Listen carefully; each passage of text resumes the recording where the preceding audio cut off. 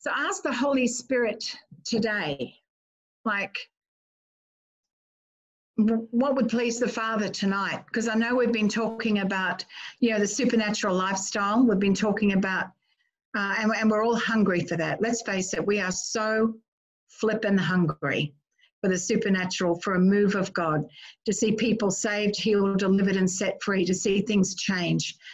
And I'm still continuing in that vein, but the word that I got was faith. Because we can't access any of the supernatural if we're not in faith. And I think sometimes, we come from a place of, in some areas maybe, where we've prayed for people and we haven't seen the healing, or we haven't seen the deliverance from drugs, or whatever it might be. Sometimes our faith gets affected. Sometimes we've been praying for something for ourselves, it seems like for years, and no breakthrough, and our faith is affected. So I just got faith, and the more we want to press into the supernatural, the more we want to see the signs and the wonders and the miracles and the goodness of God released in our nation. I really believe that the stronger in faith we have to be, and faith's a gift. Like in Romans 12:3, God says that he has given us the measure of faith. We have faith. It's his faith. So anytime anybody says, I don't have the faith for that, what they're saying is that in my soul, I can't see that ever happening, but their spirit has the faith, because your spirit is connected with God, and God has given you the measure of faith in your spirit. It's the soul that's the balancing power. It's the soul that either can come into agreement with the spirit or not.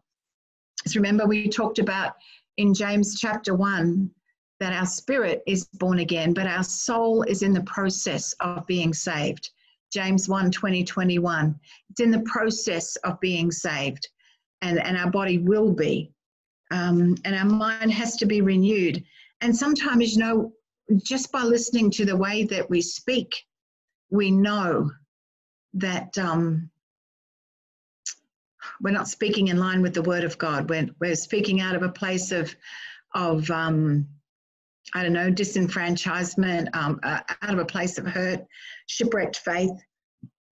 And sometimes when God is bringing in new revelation, it's almost like we get, he shakes us, to get our attention, because he's got to change the mindset and move things around. So faith is it's a number of different things. It speaks, faith sees, faith hears, faith acts. There's a whole lot of things that faith does, but first of all, and faith is confident, but one of the first things faith is that it has to be in the heart. It has to be, he's given us faith, but now our soul's got to come into agreement with this. He's given us a new heart. He's given us a new spirit, Ezekiel 36. We're a brand new creation in Christ, 2 Corinthians 5:17. So included in that brand new creation is faith. And Hebrews 11:6 says that without faith, it is impossible to please God. And I know there's times for me, and I hope I'm the only one, but there are times, when you just tend to go into automatic, just living automatically, without relying on God, because, oh, hey, I can do this. I've done this before. You just mindlessly go about something at work or at home, and there's no real faith involved because you're just doing it. And I think we've got to learn to be completely dependent upon God, because the humanism is so strong in the Western psyche. We're so, we're educated, we're intelligent. It's got to be logical. It's got to make sense. All of these things, but Jesus said, I only ever do the things I see my Father do. And that to me seems to be a case of dependence upon God and not independence. And part of the Australian psyche is that independent spirit. It's, we are just we're just independent. That's part of our psyche. And to learn to be completely submitted to the Holy Spirit, to learn to be dependent upon God sometimes is a hard lesson. But he says, without faith, it's impossible to please him. For he who comes to God must believe that he is, and that he is a rewarder of those who diligently seek him. Well, I want the rewards. I want the rewards. I want to please him. I want to glorify him with my life. So I really want to come back to a purity of faith that's not mixed in with anything else. And one of I don't listen to the news much anymore. I might watch a little bit of Peter Credlin, but I don't watch the news because it is all fear-based. And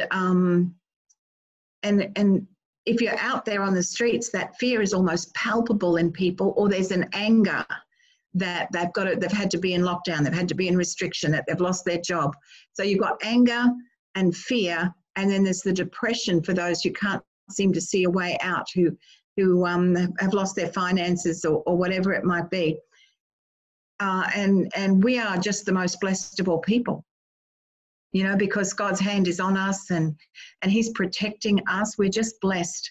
But the nation is almost pulsating with a combination of fear, anger, and depression.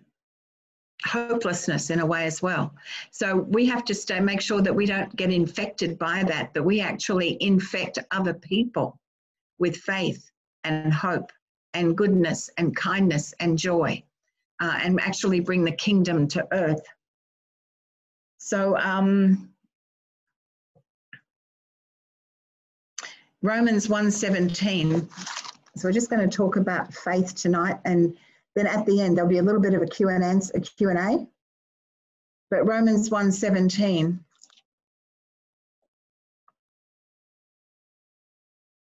says that the just shall live by faith. You know, verse 16, I'm not ashamed of the gospel of Christ.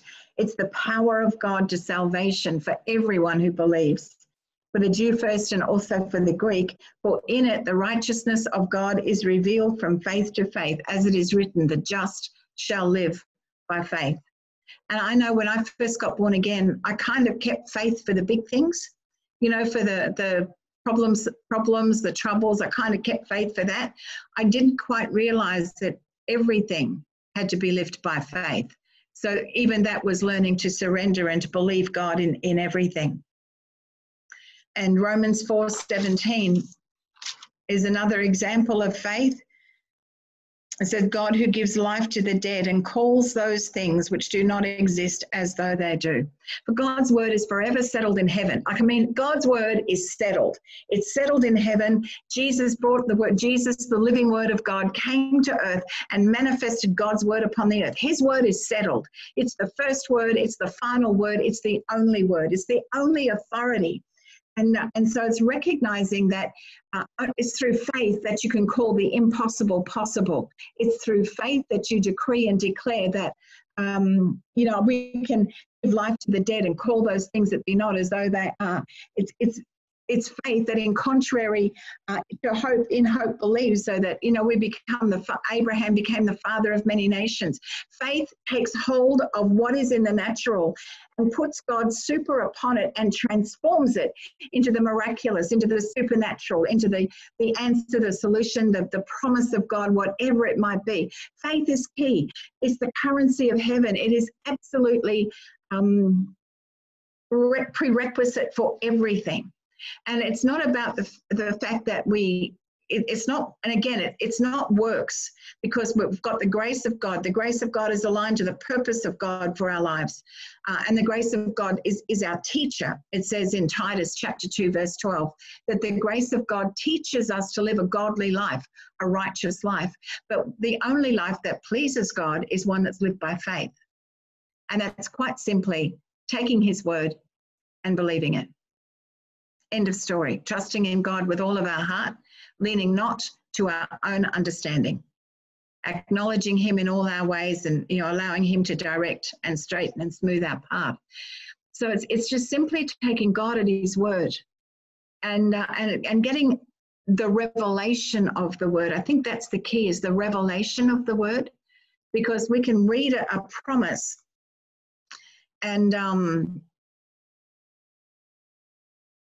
and use it. But sometimes it's just information. It has yet to become revelation. It's yet to become part of who we are. When you get the revelation, it's almost like the word starts to be manifest in your flesh, like it did with Jesus. Jesus, the word became flesh.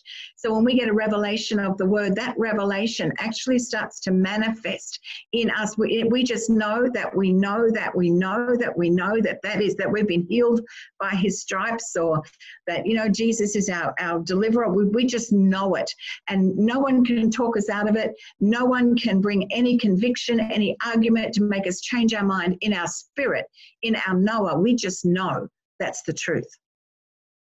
And so this is why faith is so important, because in our world, you have so many other voices.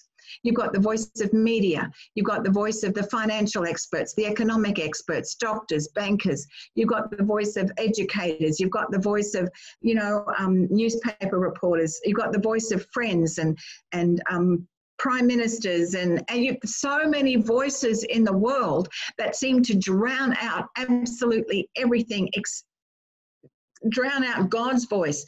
But Jesus said that, you know, my sheep know me, they know my voice, and they follow me. And so what we have to do is learn to drown out the other voices, because they take away from faith. When you know, I used to work in a place that was so ungodly. I was the only Christian on staff for a little while. 80 people that did not know Jesus Christ. And it was just like, whoa, the language and the lifestyle and everything. It was like a big shock to the system. And I had to be careful, because it would be very easy to be influenced by them. It's easy to, you know, after a while, if you're in that, it's like the frog in the hot water that's just slowly cooking, you know, you just, start to adapt to their culture, and you start to adapt to these things, and so it changes. So it's recognizing that the only voice that we want to hear is the voice of the Holy Spirit. The only word that we want to release is the word of God that will pierce people's hearts, that will change things, that will bring hope, bring solutions, bring everything that is required. So you know, it's the mandate from God really for all of us is Matthew 6:10, that Kat's joining in. Matthew 6:10, that God's will be done on earth as it is in heaven. That's what we want, to bring heaven to earth. That's our mandate. That's what God has called us to do.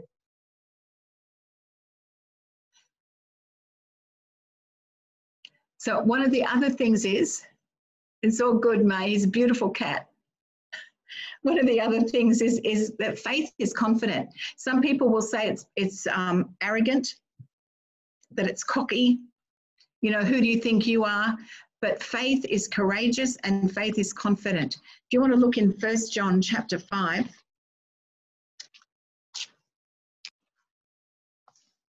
verse 14, it says, this is the confidence that we have in him, that if we ask anything according to his will, he hears us.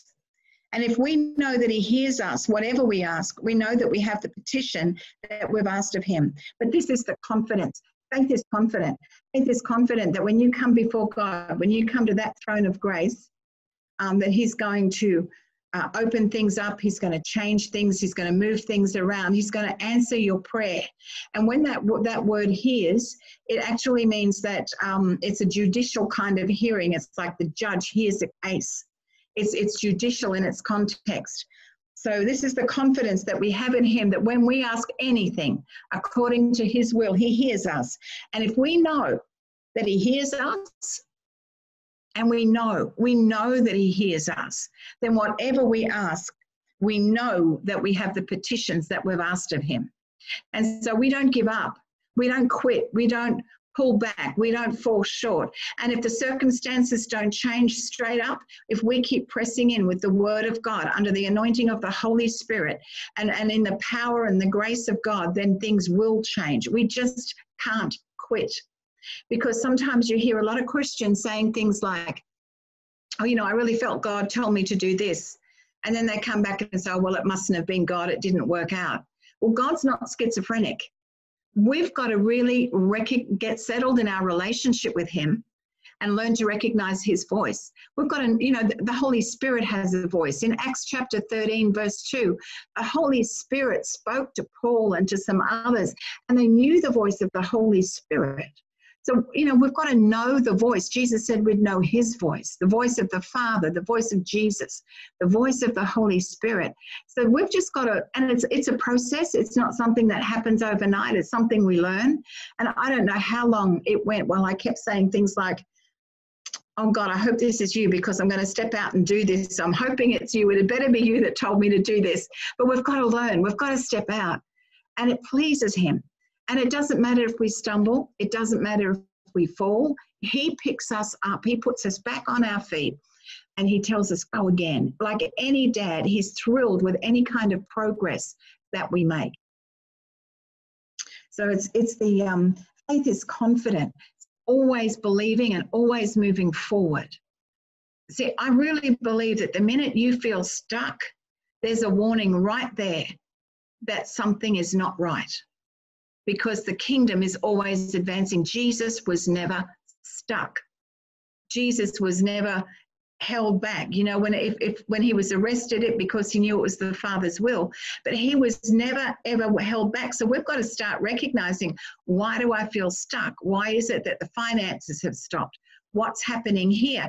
And at the slightest sign of trouble, we stop and we ask the Holy Spirit, or we ask Jesus, what is the truth?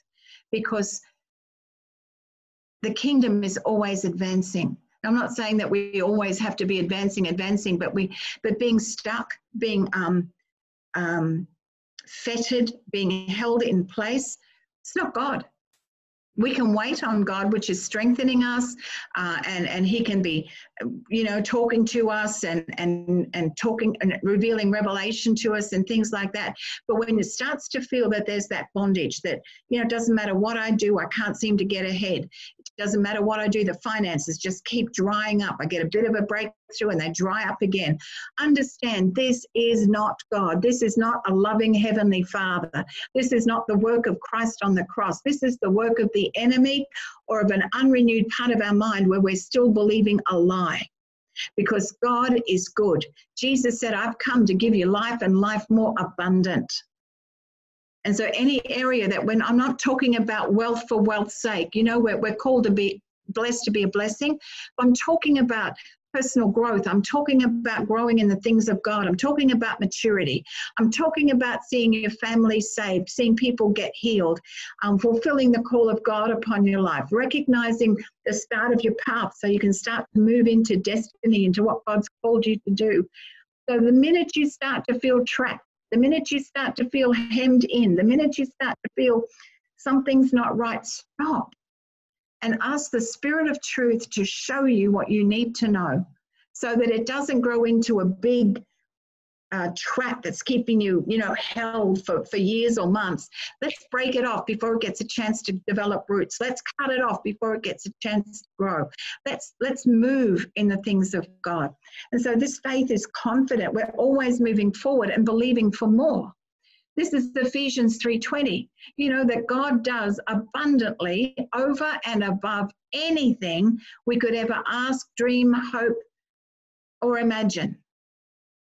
God does abundantly over and above this. The Lord is our shepherd. We shall not want. That's not a need, that's a want. And so this confident faith is always causing us to move forward, because faith comes by hearing, and hearing by the word of God. Faith does not come by watching reality shows. Faith does not come by watching MasterChef. Faith does not come by reading the newspaper. Faith only comes by hearing the word of God, by getting into the scriptures, by going through the life of Jesus, looking at the epistles. Faith comes by the word. And so the word is everything. In Psalm 1, it says that, you know, as we're planted by the rivers of water, we bring forth fruit in season, our leaf doesn't wither, and every single thing we do prospers. Everything we do prospers. This is the light that God has given us to live by. And so it's faith. It's recognizing that we go to him and we say, God, you said that anything I ask in the name of Jesus, you give it to me. So I'm asking for this. Now, there might be a bit of argy-bargy in the spirit realm for you to get it, for you to manifest it. But the minute you take hold of it and realize that it belongs to you, even if it hasn't manifested in your life, it will happen. So you all know this one, but turn to Mark 11:22. Have the faith of God. Have the God kind of faith. Have faith in God. All boils down to the same kind of thing. Have faith in God, or have the God kind of faith. Verse 23, assuredly I say to you, this is Jesus himself speaking, whoever, are you a whoever? I'm a whoever. Whoever says to this mountain, be removed and be cast into the sea, and does not doubt in his heart, but believes that those things he says will be done, he will have whatever he says. Whatever he says. So the thing is, there might, I'm commanding financial debt to go, or I'm commanding pain to go, whatever it might be. My head might be screaming at me. My head might be saying, but you've still got the pain in your back. You've still got the doctor's report. You've still got this, that, or whatever happening. That's happening. That's there. But it says if you doubt in your heart, if it's settled in your heart, then you will have what you say. So my head might be screaming, saying, I can't see how God's going to do this. I can't see how it's going to work. I don't see what God's going to do. My head might be saying that, but that is not going to affect the outcome of my words, of my decrees, of my confessions, of my prayers, unless I actually allow that doubt to get down into my heart. He says, don't doubt in your heart. So that means that you've got that underlying peace. You're believing for God for something outrageous. On the top, there's a little bit of emotional storm because the head's going, cannot conceive how this is going to happen. But in your heart, there's a peace. So as long as you've got that underlying peace, because when you're in peace, you're in faith. That's according to Romans chapter 5, verses 1 and 2. If you are in peace, you are in faith. And then in verse 24, it says, therefore, I say to you, whatever, again, whatever, that is massive. Like whatever you want, whatever, that's huge. The only restriction is you can't ask for somebody else's husband or wife, that kind of thing, the morals of the word of God. But it's whatever you want, whatever you ask when you pray. Believe that you receive it and you will have it. So the tense of the words here is so important. He says, I say to you, this is Jesus, therefore I say to you, whatever things you ask when you pray, believe you receive it and you will have it. So when I pray for something, I believe I receive it when I pray. Was the minute I come before his throne room, Father, I ask for, whatever it might be. I ask for a new car. I ask for this. I ask for that, whatever. Whenever I ask that you teach me to translate. I'd ask that you teach me to bilocate. I'd ask that you teach me. Believe you receive it when you pray. And it says that you will have it. You will walk into it. It will come and meet you. It will happen. But the key is to believe you receive it when you pray. So I've learned from Fred Price and from other guys that I used to watch on TV when they were on TV and bought their books.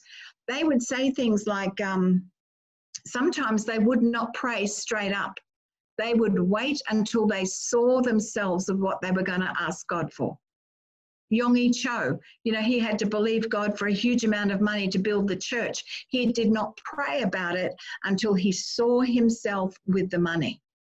Fred Price said sometimes he would take a week to think about what to pray because he knew his prayers would get answered.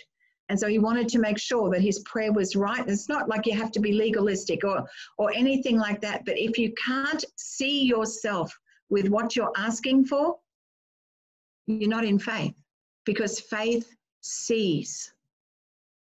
Faith sees. So if you can't, then you start, the Holy Spirit, show me the reality of what it would be like for me to have this prayer answered. Show me the reality of what it would be like to be living debt-free. Holy Spirit, show me the reality so that you start to build within you the sight of faith, so that you see yourself with it.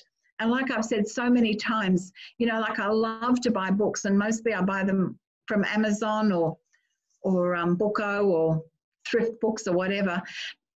And when I buy them, the minute I've hit pay, that book belongs to me. It's not in my hands. It hasn't even come to my front door. It's still on the bookshelf in Amazon or Booko or wherever it might be, but my name is on that invoice. I've paid the money. I have it. It is my book. And so it will come off that bookshelf. It will go in the mail. It will come to my front door into my hot little hands, and I will have another book for my bookshelves, and I will be thrilled. So but the thing is, I get it the minute I hit pay. So the minute we pray in the name of Jesus, we receive what we pray for. We receive it then, and it will come. That's why when you read the word, it's so important that you look at the tense of the verbs and all of that. So whatever things you ask, isn't that amazing? Whatever things you ask. You know, and in Isaiah, it says in the Passion Translation, I can't remember the verse, but it says, ask for something so big that only God could do it. Let's stretch our faith. Let's ask for something so big that only God could do it. Because sometimes our prayers are pretty safe. You know, we ask for something that, well, yeah, I believe that God could do this, or, you know, it doesn't take a lot of faith. But let's honor God and ask for something really big, really, really big. You know, I'm reading a book. I don't know what it's called because I'm reading a lot of books at the moment. But it's about an orphanage in Guatemala. And it was Christmas. And the little orphans were standing around, and the woman who's running it says, I've got a scripture coming for Faith Sees, Robin, so I'll get that to you in a minute.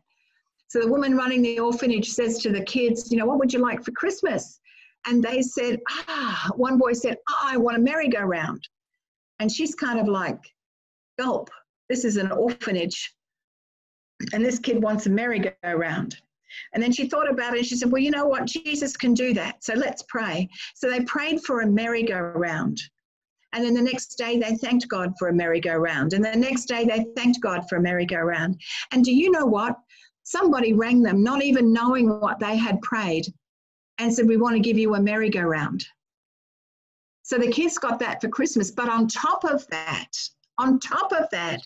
somebody rang from America and said, we just feel it on our heart. God's told us to bless you and the orphans in Guatemala this year. Can we build you a playground? So the children got a playground and a merry-go-round. Like, this is an Ephesians 3:20 thing. So we've got to start recognizing God is so much bigger than what we think he is. He's so much bigger than what we can imagine. He created everything. He created everything. And we pray these little prayers thinking, oh, well, you know, maybe I have to suffer in this lifetime, or this is maybe the way it is. And I hear so many Christians say, well, it is what it is. No, it's not. It is subject to change. Everything is subject to change except the word of God, except the nature of our God. But everything is subject to change. Anything temporal, anything that, you know, anything, any sickness and disease, any financial problems, any toxic relationships, everything is subject to change. It is not. It is what it is. That's a lie from the pit of hell. We can change anything with the power of the Holy Ghost, the truth of God's word, the grace of God being released into the situation, the mercy of God kissing it. We can do anything. And so it's recognizing that God is a heck of a lot bigger than what we think or what we can imagine. And we've got to start to honor him by really praying for some stuff. You know, Jenny, for your book, that somebody will come along and say, you know what, I really believe in you. I believe in your book, so I'm going to pay for the publishing. And somebody's going to come along and underwrite everything. You know, why not ask for that? The Holy Spirit's the author. He's authored the biggest book there is, the Bible. He knows how to organize books. He can do it. So, you know, we've got to start allowing our mindset to expand with the wonders and the glories of an amazing God and what he's calling us to do and to live. Little prayers, safe prayers aren't going to change anything. but it's prayers that recognize he's the creator of the universe, that he makes the dead to live, the lame to walk, the blind to see, the deaf to hear, the mute to speak. He's the one that delivers addicts of heroin and ecstasy and ice. He's the one who brings shattered families back together again. He's the one who does it all. He's the one who restores what's been lost and what's been stolen by the cankerworm. He's the one. And so it's coming back into that and saying, God, I know you're so big. I know you're so amazing. So I'm just going to release my faith in you, in who you are, and I'm going to pray for this. This is a whatever for me. This is my whatever, God. This is massive for me, but I know that you can do it because you're awesome. We've got to start releasing our faith. And I think one of the challenges is that, there's so much prophetic word available. Not that I'm speaking against prophets by any means, but there is so much available, and there's so much in books and DVDs and CDs and downloads and, MP3s and MP4s and everything else. But sometimes we just don't really press in for ourselves. It's easier to get a word from, a prophet online, or it's easier to hear something. But what is the Holy Spirit saying to you? What is the Holy Spirit saying to you? What is he wanting you to believe for? What is he laying out before you and just whispering in your ear? If you ask God for this, things will really change. God is on your side. Remember, it's all rigged in our favor. Everything works together for our good. We love God. We're called according to his purpose. We're broken out of the law of sin and death. We're in the cycle of life in Christ Jesus. It's all in our favor. So it's like learning to live. Like we see in the Bible, people like Paul and Peter and Luke and King David and Moses and all of these people, but they're just people. My goodness me. Noah might have been saved from the flood, but he ended up he was a drunk as well, He got off the ark, and the first thing he did was get roaring drunk. David was a murderer and an adulterer. They're not perfect people, guys. They are not perfect people. They're just like us. And so, and who was it? One of the prophets walked around and preached naked for 3.5 years? Seriously. Who's going to listen to his words? So we've got all of these guys, we think they're so great, they're so marvelous, but they're human. They've got weaknesses, they've got tendencies, they've got foibles, they've got idiosyncrasies, just like us. But they took hold of how amazing and how great God is, and they stepped into the greatness of God. And they were great, not because they were great men and women of God, but because the God they served was so great. This is the key. It's who we serve. It's the one we live for. It's the one that we adore. It's the one we exalt, the one we worship. I was on a Zoom, I've had so many Zoom calls today, but I was on one this morning with some people in the States. And on that was a pastor, get this, who has built his church and started a church right next to a Planned Parenthood. Right next door, side by side, Planned Parenthood, church. And so they have worship gatherings of 600 people just worshiping God next to Planned Parenthood. How amazing is this? How amazing is this? They're just taking it right on. They're releasing the spirit of life against the spirit of death. They're releasing the sacrifice of Jesus against the sacrifices of Moloch. They're doing it. So it's just an incredible thing. So it's recognizing that God is amazing. He's not calling us to live a little life. He's calling us to do something incredible. He's calling us to do something that is just beyond our normal understanding. There's no way Paul would have thought he would ever have written 2/3 of the New Testament. I mean, he was a terrorist to the church. He's hauling people off to jail because of what they believed. Then he gets knocked off his horse, has an encounter with Jesus Christ, which is amazing. 14 years in the wilderness, comes back, starts to move with the local church, recognizing that even though he's supremely qualified, he's called to the Gentiles. And so he comes to the Gentiles and he preaches and he teaches. Who would have thought that the main persecutor of the early church would write 2/3 of the New Testament? I mean, this, like God's destiny for you is so much bigger than what you think it is. So how about you take your hands off and just say, God, I don't know what it is you've called me to do, or I think I've got an idea, but I tell you what I want, God. I want everything you've got for me. I want to be the person. Was she talking to me? I want to be the person you've called me to be. I want to be everything I want to do everything you've called me to do. I want this. You know, so, but we control God in so many ways because we don't release our faith, because of the power of our words, because we don't lift our eyes to see things from his perspective. And so we keep this little bit of faith and we keep this little domesticated God instead of allowing him to be the wild, outrageous, powerful, creative, innovative, radical God that he is. And you know, he's calling us to this life of adventure, this life of greatness in Christ, and we're kind of content, and content is good, but not if content keeps you in the same place all the time. You know, you've got to be hungry for the things of God. You've got to be hungry. I mean, I'm so hungry. I can't stand myself. I just want more. I just want more. I want more revelation. I want more understanding of his ways. But you know what I want? I want him. I want him more than I've ever wanted anything in my life. I just want him. I want to flow with him. I want to please him. I want to understand him. I want to just, you know, like whatever you want, God, whatever. He says to us here, whatever you want when you pray. We need to take the same thing because of covenant and say, God, whatever you want with me, let's go for it. Let's go for it. Let's just go for it. Let's just, no more safe living, no more safe lives. Let's just go for it. Because if we can't trust him, then what can we trust? What can we trust? He's able to do so much more. And so, you know, let's break the box of our thinking, the box that we keep ourselves in. My father, bless his heart, would always say, oh, well, I'm on a fixed income, chick. Always called me chick, but it was always, I'm on a fixed income. Like when he said that, he acknowledged that there was no way for increase. I'm on a fixed income.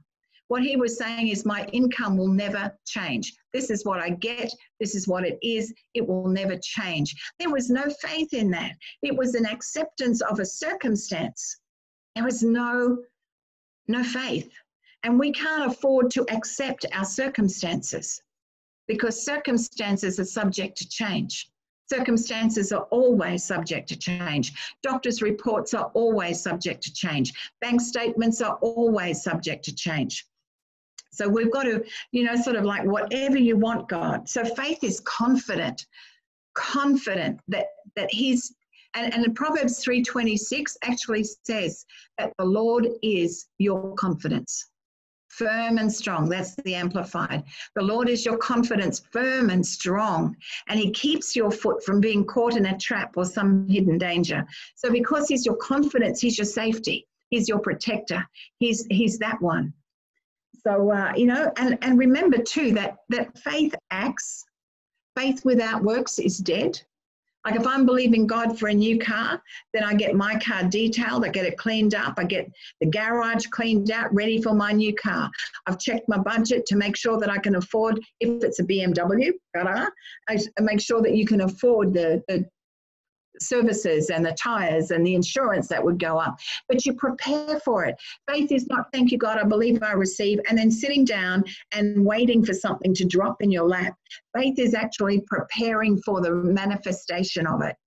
It's the preparation for it. It's like, you know, I'm believing God for a new job. So, okay, I'm going to need a work wardrobe, or I'm going to need this, or I'm going to need that. It's preparing for the receiving of it. It's not just sitting down. Sometimes I think, you know, we sort of sit down and we think, oh, well, I've tithed and I've offered. It's up to God now. I've prayed. It's up to God now. It's all in God's hands. That's not faith. That's almost like a, I don't know what to call it, but it's not faith, because faith works. Faith prepares to receive what you've asked for. You know, so or at least, you know, like if like Jenny, for your book, you know, Faith, you've prayed about it, you've written it, you've edited it, it's getting ready to be published, you've organized copyright for the songs and all of that kind of stuff. So now it's like, hey, Father, I just want to thank you that there is an alignment with the right person to bring the publishing, the marketing, the advertising, whether I self-publish or it goes through a publishing company. So you start to pray these things through, even if there's nothing in the natural, you start to pray it through till you get a settled path on the inside that this is what's going to happen. And you see in your mind's eye that your book is #1 on the Koorong book sales, that you're up there in the top 10, that, you know, you've reached there, that this is what you're doing, this is how you're seeing it. You actually approach Koorong and say, look, I've written this book, how can I get it in here if you're going to self-publish? It's actually doing something. So, but again, it's not works for work's sake, it's being led by the Holy Spirit, because you are working in tandem with God to receive what you've prayed for. So faith without works is dead. And you know, it's just exciting. It is just so exciting when you start to realize how faith works and how to walk it out with God, recognizing that everything in the kingdom belongs to you because you are an heir of God and a joint heir with Jesus Christ. And if you are a joint heir with Jesus Christ, whatever he had belongs to you. Finished. There's no argument over that. You're a joint heir with Christ. Whatever he had belongs to you. Faith is also a weapon. You know, it's an evidence when you go to the courts of heaven. Faith is evidence. So it's evidence in the courts. When you stand in the courts, you go, well, part of the evidence is my faith. My faith, I believe I received. My faith, I've stood on the word of God. My faith, I've spoken out according to the word of God. So faith is evidence that you can use in the courts of heaven. Faith is also, you know, the shield that quenches every fiery dart of the enemy. So it's active. You know, you've got the darts coming from that. You're feeling like you're being persecuted. You feel like every time you turn around that you're just being hit by something else. Put up the shield of faith. Quench every fiery dart of the enemy. Bam! Just let it hit that shield of faith, because Jesus is your faith. He's the author. He's the finisher of your faith. It's all about Jesus. He is your faith. He's the beginner of it. He's the end of it. And all you've got to do is step out in it in the middle. Join the beginning, join the end. Bring it together. But Jesus is your faith. And so he's your shield. He is your protection. He's the one who stands there. He's the one who crops it for you. He did it at the cross. He took your place at the cross. And now in this life, he stands with us and he deflects all the fiery darts of the enemy and keeps you safe and keeps you protected. That's our Jesus. He is amazing. So faith is aggressive. You know, it's a weapon. It's a shield. Have a look in 1 Timothy 6:12.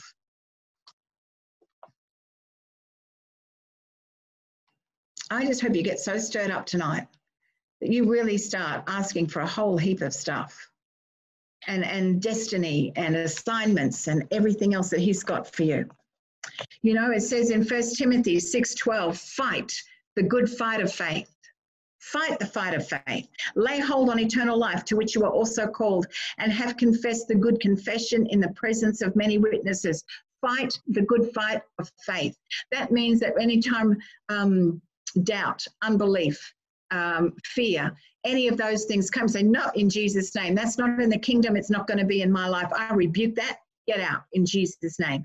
Fight the good fight of faith. Stand firm. You know, when your knees are buckling, when you think, my goodness, I don't think I can take any more. I don't know where the next dollar is coming from. I don't know what the doctor's going to say with the next report. I don't know if I can handle this toxic relationship another second. You stand. You stand. Having done everything, you stand and you fight the good fight of faith. You say, no, what? I just believe God. God is going to turn all things around for my good. God's hand is on my life. God will change this. God will stop this. God will do it. I'm standing in agreement with God. He is all powerful. He's on my side. Because of Jesus Christ, I'm more than a conqueror. Because of Jesus Christ, I'm an overcomer. Because of Jesus Christ, I always triumph in him. And so it's fighting that good fight of faith. It's recognizing I cannot accept doubt, fear, unbelief. I can't accept those things. They're not, it's not the truth. It's not God's word. It's not the character character of God. I will not be a partaker of a satanic nature. And those things are of a satanic nature because there's only two natures, God's and the devil's. Human nature's in the middle. So I'm not going to be a partaker of anything except the divine nature. So I fight the good fight of faith. I fight it. I'm going to stand in faith. I'm going to speak faith. I'm going to agree with God's word. I'm going to agree with Jesus and what he did for me at that cross. I'm going to stand in the grace of God. I'm going to stand in the mercy of God. I'm going to stand in faith and fighting the good fight. It's just so imperative that we recognize that faith is a fight. It is a fight. That's what Timothy says. I want you to understand that sometimes you have to, having done everything, stand. Stand. Stand in victory. Stand in Christ. Stand in faith. Just turn to Romans chapter 5 for a minute. And this is where peace is so important. Romans chapter 5.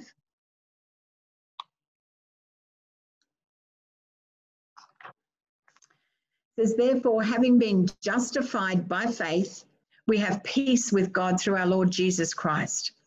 So because I've been justified by faith, because I've believed in what Jesus did for me, I'm justified as if I'd never sinned. And I have peace with God through our Lord Jesus Christ, through whom also I have access by faith into this grace in which I stand. And I rejoice in the hope of the glory of God. So we've got faith is an access to stand in the grace of God. Faith is your gateway. Faith opens the door so that you can stand in the grace of God, in the mercy of God, in the goodness of God, in the covenant of God, and walk in everything that he has. Remember that the grace of God is like, without grace, we wouldn't get saved.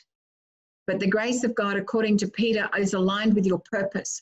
Every time you step into the purpose of God, there is a grace released on your purpose. The grace and purpose were given to you before the beginning of time. So grace and purpose go together. And I always know when I've overstepped my time because there's no grace. There's just no grace whatsoever. It's so hard. What was like the jobs that I've had in the past, when it was time to move on and I didn't move on at the right time, I was not obedient. I knew what God was saying, but I thought, I'm going to wait till I have another job and then I'll quit. Doesn't work, because I stayed in that job, and what was a fabulous job and so easy became the hardest thing I ever did in my life. God said, you're not in my purpose. The grace isn't there for that. Now the grace to be saved is there. The grace to be a Christian was there, but the grace for my purpose was aborted because I was no longer in my purpose. And it's recognizing as well that grace teaches us. Grace is a teacher to live a godly life, to be righteous. And that's in Titus chapter 2, verse 12. So there's a whole lot of different aspects of grace, which is a wonderful thing, but it's only through faith that we can actually stand in the grace that God has given to us. Faith hears. Faith hears. Turn to Isaiah 30:21.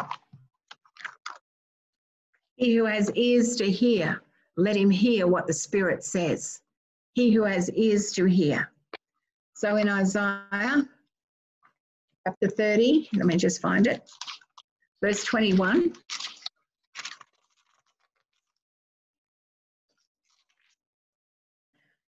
Says, your ears shall hear a word behind you saying, this is the way, walk in it. Whenever you turn to the right hand or whenever you turn to the left. So you're going to hear the voice of the Good Shepherd. You're going to hear that voice. It might not be an audible voice. It might be an inner voice. You might even hear through dreams. God has numerous ways of talking to us. I think I've only heard the audible voice twice. The rest of the time it's been inner, and sometimes it's more like a thought that just kind of rises to the top of my being. Just, you should do this. And I think, no, I'm not going to do that. And I push it away, but it just gently comes back and just stays at the top of my thoughts. It doesn't push me. It doesn't cause me to strive. It doesn't drive me one way or the other. I have free will to do with that thought whatever I want to do. And that's when I know it's God. When something is pushing, striving, driving you to do something, more often than not, it is the enemy. So it's recognizing that faith gives you ears to hear. It gives you ears to hear. And like I said before, there are mainly only three voices on the planet: the voice of God, the voice of Satan, and the voice of people. And that's it. So we've got to make sure that we're listening to the right voice. If you want to have a look in John 8:44, John 8:44, this is the voice of Satan. It says, this is Jesus speaking, and he's saying, John 8:44, you are of your father the devil, and the desires of your father you want to do. He was a murderer from the beginning and does not stand in the truth, because there is no truth in him. When he speaks a lie, he speaks from his own resources, but he is a liar and the father of it. So he speaks lies. So that's why we've got to be very aware that whatever we hear lines up with the truth of God's word, that his word is pure and his word is right. So Satan lies. He does not know how to speak truth. Let me just turn to Proverbs 28, verse 26. Proverbs 28, verse 26 says, he who trusts in his own heart is a fool, but whoever walks wisely will be delivered. So, remember Proverbs 3, 5, and 6, you trust in the Lord with all your heart and lean not to your own understanding. Lean not to your own voice. Lean not to your own idiosyncrasies, to your own worldview. Lean not to what you think is right. Because if you think it's right and it doesn't line up with the word of God, it's still wrong. So lean not to your own understanding. Lean into God. Like Colossians 1:9 says that we are filled with the full, deep, and clear knowledge of God's will in all wisdom and spiritual understanding. We need to have spiritual understanding, not human understanding, not human logic. That is secondary. But first of all, we need wisdom and we need spiritual understanding, because that is what releases ways for us to walk worthy of God, to bear fruit in every good work, to grow in the knowledge of God and things like that. And faith speaks. Faith speaks. In the book I'm reading about the orphanage in Guatemala, the lady there took one of the children in. They were given a child to take, and he had the symptoms of tuberculosis, and so she took him to the hospital to get tested, and the doctor said, "Oh, this is classic tuberculosis," and she said, "He does not have tuberculosis," and the doctor said, "No, this is classic symptoms. He has," and she said, "No, he does not have tuberculosis." I didn't raise my voice. I wasn't angry. I didn't say he was wrong. I just said, "No, he does not have it." So the doctor took whatever sample he needed to take, looked at it and said, "This is classic tuberculosis. This child has tuberculosis." And she just said, "No, he does not." And as the doctor's walking out of the room, he turns back and he says, "This child has tuberculosis." And she just said, "No, he does not." And when the test came back, he did not. So it's recognizing that you have to take a stand. You cannot accept the lies of the enemy. You cannot accept human understanding. It is not God. It is not the wisdom of God, the will of God, the way of God. It's not the power of God. And so we don't need to get into arguments. We don't need to cause strife, because that's immediately stepping into the enemy's territory. But just very quietly, we can just say, "Well, I disagree with that. I disagree with that." And just leave it at that. But no, he does not have tuberculosis. So we've got to, start recognizing, what are you speaking over your life? Are you speaking from a human soul aspect? I'm not asking you to sound like a King James Bible, but I am asking you to take a stand on the word of God. And that's why it's so important, particularly in these look, I don't know how close to the end we are. I don't know, it could be 2 years, 20 years, who knows when God is coming back? Not even the angels know, not even Jesus knows. It's getting closer with every day, but we don't know when he's coming back. The thing is that we've got to know the word of God so that we cannot be deceived. and you do not want to know the word of God the way people say we should know it. You need to know it the way God wrote it. You know, so when you open your Bible, Father, let me know the word the way you wrote this. Show me your heart. Show me what your will is. Show me how you wrote this love letter to me, because the word is his love letter to us. It's how to live, it's how not to live. It's how he wants us to have days of heaven upon the earth. It's how he wants us to release the kingdom of God upon the earth. People being saved, healed, delivered, set free. All of these amazing, beautiful, wonderful things that we can release wisdom and change communities and change families and just bring redemption and salvation into people's lives. And so it's recognizing that faith speaks. And I'm not quite sure where it is. It's 2 Corinthians, could be 5 or 7, not quite sure. But it says, having the same spirit of faith, we speak. So faith is a spirit, and faith speaks. I think it's 2 Corinthians 5. I'm not quite sure where though. But we walk by faith and we don't walk by sight. We do not walk by sight. It's not by what you see in the natural. It's not how circumstances are lining up. Oh my gosh, if we make decisions based upon how circumstances are lining up, that is walking by sight. God said that we are to walk by faith. That's listening to the Holy Spirit, hearing the leading of the Holy Spirit, being led by him. If I say, oh, well, it looks like, you know, this is lining up really nicely, it could be a setup of the enemy.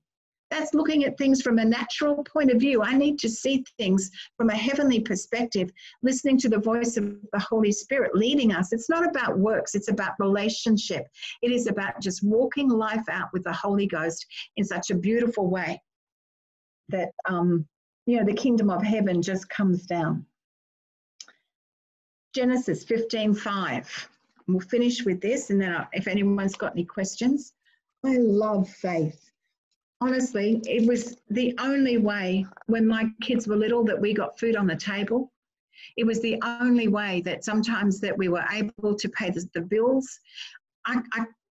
Faith, it was all I had. I didn't have enough money. I didn't have enough of anything, but I knew that God had given me the measure of faith. And I was so blessed that my pastor said, everything is in the word. Whatever you face, the answer is in the word of God. And so they taught me, the Lord is my shepherd, I shall not want, that my God meets my needs according to his riches in glory by Christ Jesus, that I've been healed by the stripes of Jesus Christ, that I can speak peace to the storm that's brewing. And they taught me so much that everything was in the word. Everything came out of the word of God. And so when you allow the word of God and the Holy Spirit come together, there is an explosion of the life of God and the power of God and the miracles of God, and things change. But we know we either lean too much to the word or we're too much into the Holy Spirit. There's got to be this blending, this coming together of the two. So like in Genesis 1, when God said, let there be, and he released the word, the Holy Spirit came and connected with the word, and creation was there. So we've got to have the same kind of speak the word and respond to the Holy Spirit so that it can be what it can be. In Genesis chapter 15, verse 5, God is speaking to Abram and he's making a covenant with him. And Abram's saying in verse 2, Lord God, what are you going to give me, seeing I go childless, and the heir of my house is Eliezer of Damascus? And Abram said, look, you've given me no offspring. Indeed, one born in my house is my heir, meaning a slave. And then the word of the Lord came to him, saying, this one shall not be your heir, but one who will come from your own body shall be your heir. Now, just to receive that statement would take faith, because Abram knew how old he was. He knew how old his wife was. He knew that there was no way they could have children, and yet God is saying, one who comes from your own body shall be your heir. So God is saying, I'm going to bring something supernatural to pass. It's going to be miraculous. It's going to be marvelous. It's going to be something beyond belief. But Abram, I can do this. So he brought Abram outside and said, look now toward heaven and count the stars if you're able to number them. And he said to him, so shall your descendants be. That is an incredible thing. Come outside, look up at the stars and start counting. I mean, that in itself is an impossibility. Like you start counting, 1, 2, 3. No, I'm not sure if I've counted that one or not. So you go back and start again.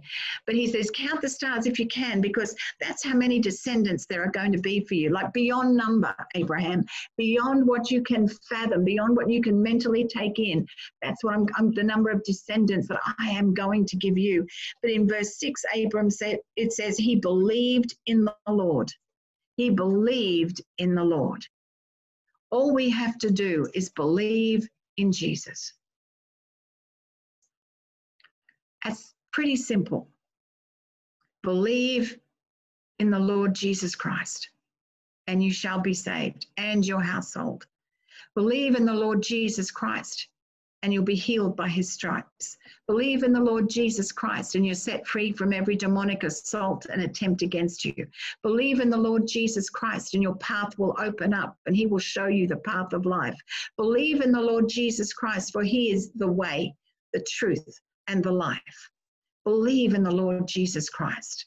And so, if you're saying, God, I don't know which way I'm supposed to go, Jesus is the way you're supposed to go, because he is the way, and he will lead you into your own personal path. When you say, God, I'm not sure what the truth is, Jesus is the truth. And as you stay close to Jesus, every lie is revealed, exposed, and destroyed. And Jesus' life is so hard, or the doctors have said, I don't have much life left, but Jesus is your life. You are already an eternal being. You already have eternal life. Everything is yours. Everything is yours. Whatever you ask for, whatever you want. What an amazing promise of God. Whatever you want. And then in 3 John 2, above all things, above everything, I want you to prosper. I want you to live in health, even as your soul prospers. How good is our God? It's not rocket science. It's not hard. It's just recognizing the only voice we listen to is the voice of the Word of God. Jesus Christ alone. Not according to, and whatever I say, man, check it out in the Word for yourself. Check it out for yourself.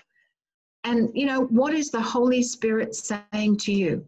So out of what I've spoken here tonight, the Holy Spirit would have said something different to everybody. Because everybody's in a different place.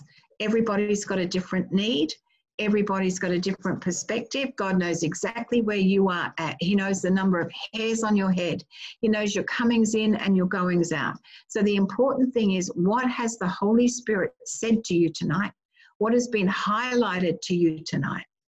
That's what you look at. That's what you concentrate on. That's what you follow.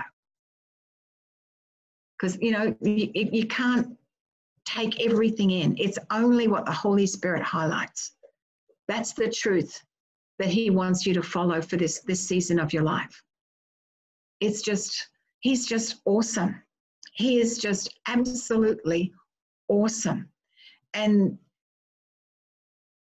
we've got to really understand and believe that his plan for you is so much better than you could ever imagine, so much more fulfilling than you ever thought possible. And when you live out his plan, yet there will be challenges. That's why we're overcomers. That's why we're more than conquerors.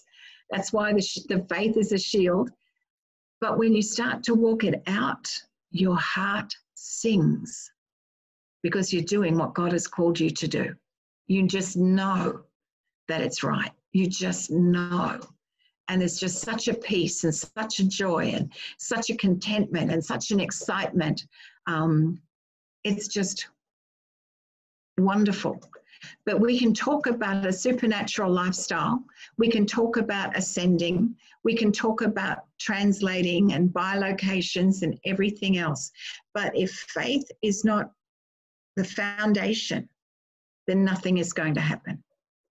because without faith, it's impossible to please God. Impossible to please him without faith. And then he says, you know what, to make it sure that you do please me, I'll give you the measure of faith. Jesus will be the author and the finisher of the faith. The word of God, every time you hear the word of God, hearing the word will bring faith. He's made it almost impossible for us to fail if we just follow the word, the relationship with him.